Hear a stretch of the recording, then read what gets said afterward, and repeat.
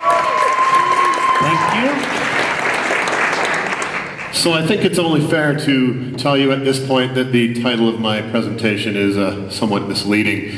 I was looking for something catchy, and it had to have the word quest in it because that tested well with student focus groups. They love the word quest. I'm actually here to talk to you today about the semicolon. I'll give you a few seconds to make your way to the exit. It was probably in middle school that many of you learned to hate grammar, and especially punctuation. There were some of us, whilst we were parsing sentences, one of my favorite activities, we learned to be grammar geeks, and we've been flooding the internet with grammar gags ever since. Punctuation, especially the semicolon, is a controversial bit of syntax. Kurt Vonnegut once said that using a semicolon only proved that you'd been to college. He actually said something quite a bit more rude than that, but I'll let you look it up yourself. In 1837, two French professors were so passionate about the point virgule, as it's known in French, everything in French sounds better, that they fought a duel over it. And the defender of the semicolon, of course, was defeated, and I don't know whether it's correlation or causation, but around this time, people stopped using the semicolon. By about 2008, Slate magazine actually posed the question, has modern living killed the semicolon? And I think a quick look at this screenshot will tell you that it is in fact alive and well. And there'll be a special prize for anybody that can tell me how many semicolons are in this bit of code. Does it run? It's CSS, it's really boring.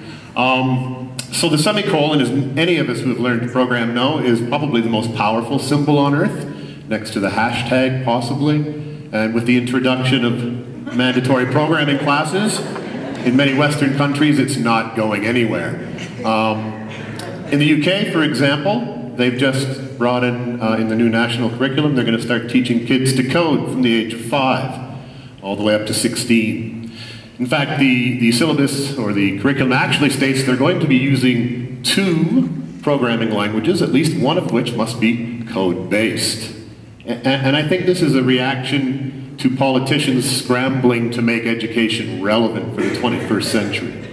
And when they see figures like this, which is the average wage of a programmer in the US in 2012, according to a website, I think it's money.com or some such, they see a possible solution. And when big names like Bill Gates and that guy from Facebook, I forget his name just now, Zuckerberg, that's the guy, they tell us that we're short 1.4 million coders, they start to think they're really onto a solution. But the question is, where in the curriculum, where in the school day do we start teaching all this coding?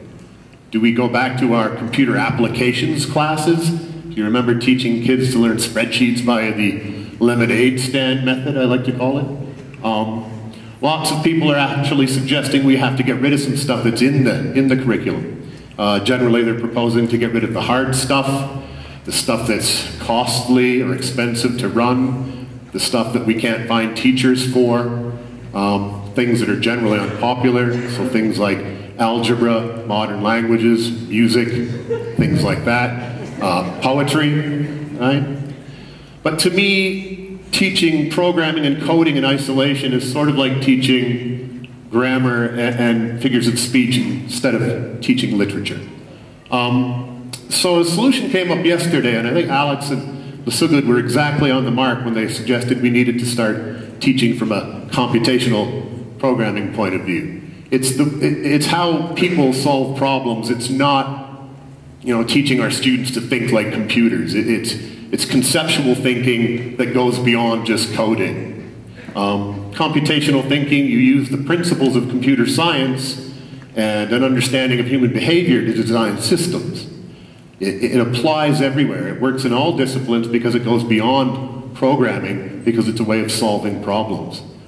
So things like computer science, things like abstraction and decomposition, for example, are just as relevant when you're learning to read or studying environmental systems as they are when you're trying to design an enterprise computing system or an iPhone app. They apply everywhere. So what's the point? The point of my talk is that what happens if these jobs don't appear? What happens if there aren't really 1.4 million programming positions out there? And there are lots of studies to suggest that. And should our schools be places where we design what we teach based on the whims of political expediency or whatever's in the market that day? I'm not at all saying we shouldn't be teaching computer programming. Don't think that's what I'm saying here, but I think we need to think about it. Otherwise, it's just as easy to hear kids possibly saying 5 years from now, the way they say now, when was the last time you used algebra in real life? You know, they could just as easily be saying, when was the last time you used JavaScript in real life? Thank you.